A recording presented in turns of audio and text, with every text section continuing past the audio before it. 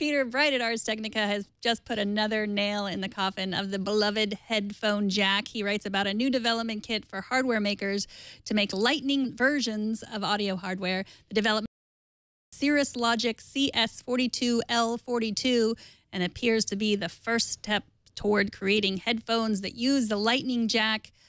Sam, how attached are you to the audio jack?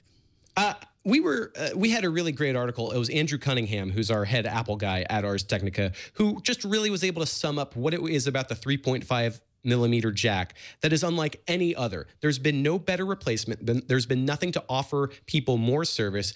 Headphones are these sorts of things that you just want to be able to plug into every device. Very few companies have gotten away with doing proprietary things with these. I think Microsoft tried this with the newest Xbox One controller, and people hated it. Nobody bought their headsets. They ended up with way too much unsold stock, and they went in and they revised the crap out of their controller to get a headphone jack in there. The market has spoken for so many years about how many devices work with that. But that being said, once these sorts of development kits go out, that's the beginning of the end, at least in terms of what Apple's doing. They need other companies on board if this is going to happen. There's no way Apple's going to do this by themselves.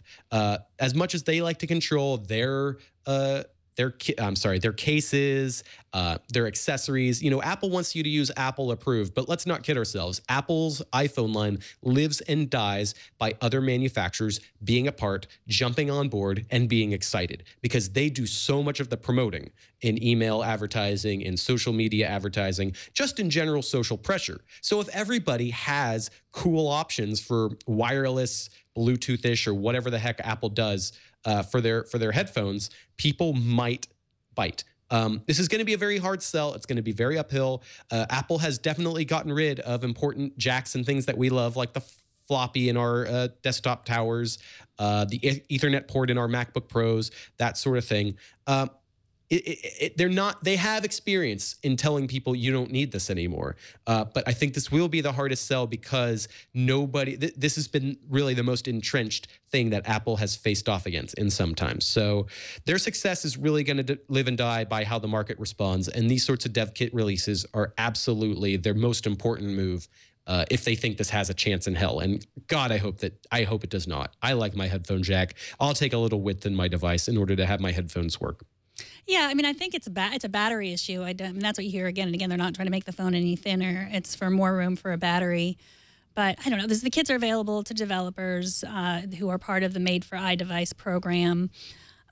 The ire that this has raised in people. Good choice of word, ire. The ire, the eye anger or ire. You would think that Apple's actually taking the jack away from you. Like, you don't have to buy another iPhone. You do not have to buy this next iPhone. Stick with your iPhone. I'm just going to tell Apple right now, jack off. Don't you put your hands on that. That's all for me.